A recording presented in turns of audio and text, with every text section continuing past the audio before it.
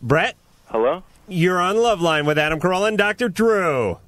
Yeah. About 2 years ago, I turned 15. I moved out on my own, and I moved in with a girlfriend who was 28. Wow. Why'd you move out?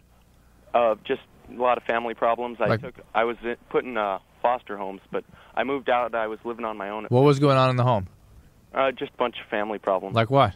I had some problems in high school.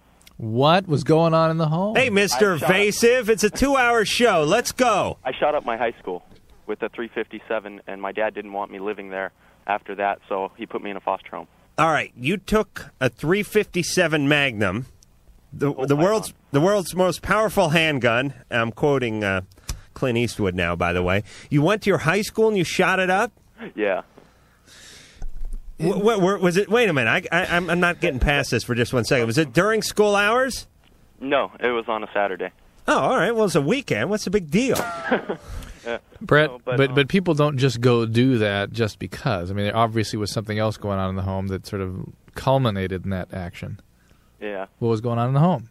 Nothing. I got suspended from school. No, not what you did. What your behaviors were. What was going on with you? What was going on in your home that led you to that point? I got suspended from school for distribution of over-the-counter drugs, which I didn't do, and she called me a bastard to my face. Who the did? Principal. Bastard?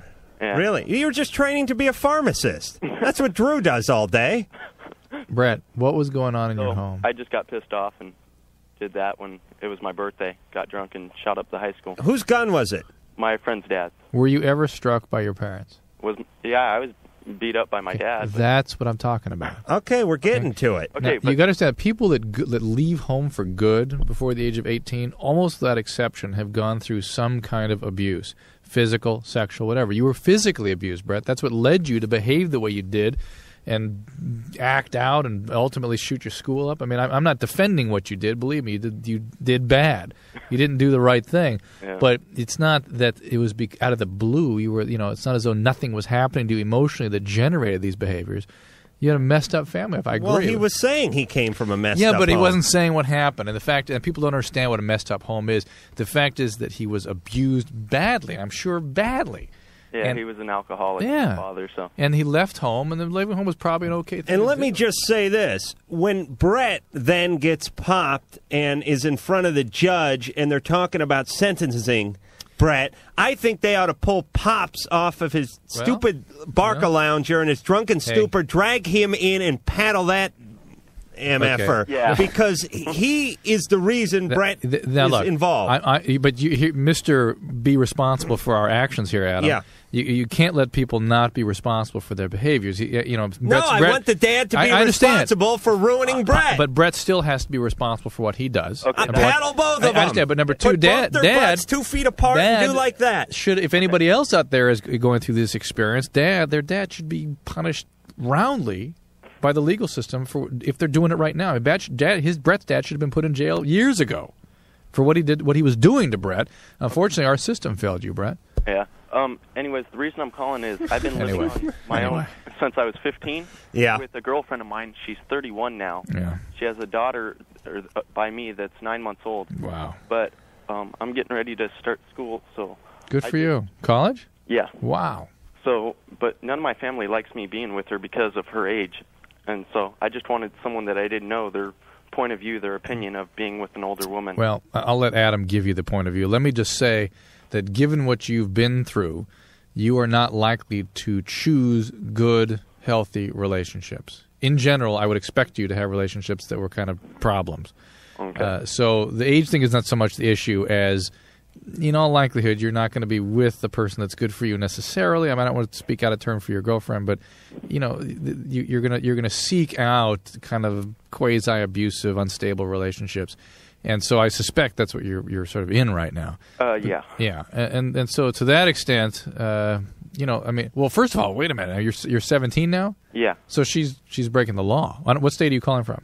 I'm calling from California. Yeah, she's breaking the law in this state. She can't do that. She can't sleep. All right, but no one cares if a woman does it to a guy. He's emancipated. Wait, he's emancipated. You're right. Look, do you guys share some of the same hobbies? Does she like shooting up schools and stuff? No, we have nothing in common. All right, listen. Listen, Brett, here. All right, first things first.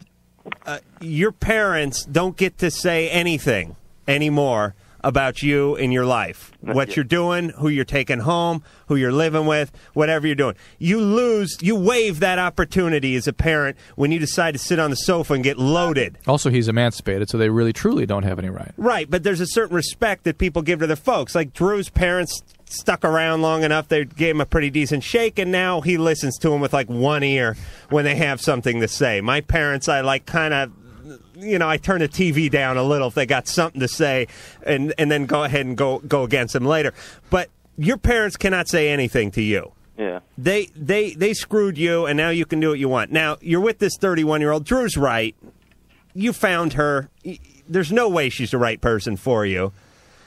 I don't know what her deal is, why she's with someone who's so young. My guess is she has some issues. But you have a kid between you, and you're going back to college. Yeah, but just it's hard to go to school, work, and be with her at the same time. And I don't know if I should just not be with her, put everyone else aside, and just do what I need to do. You need to take care of yourself. Do what you need to do, but you do have a child here, and you must keep that in mind as a priority.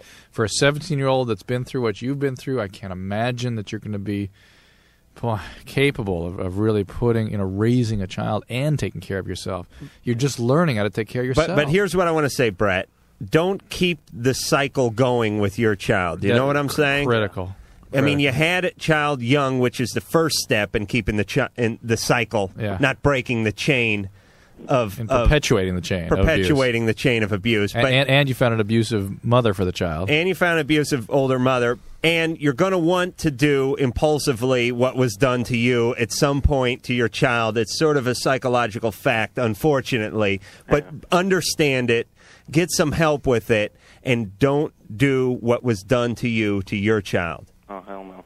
All right, but take care of yourself. You understand that? Take care of yourself, Brett. Your instinct to do that is very solid, okay? Yeah, you'll be fine. Thanks a lot. I hope you'll be fine. Well, I think it will because he has a certain survival chutzpah. Yeah. I mean, it's going to be tough for him for the next few years, but he'll get him. You hear these stories all the time. Whoopi Goldberg was like, I don't know, living on the streets or something. Was she really? I don't know. But it sounded good though. People right? always, when we ever talk to press and stuff, people are always asking, what was your most memorable call? And I can never remember back more than a few weeks, but Brett would be a memorable call for some time to come. He would be right up there.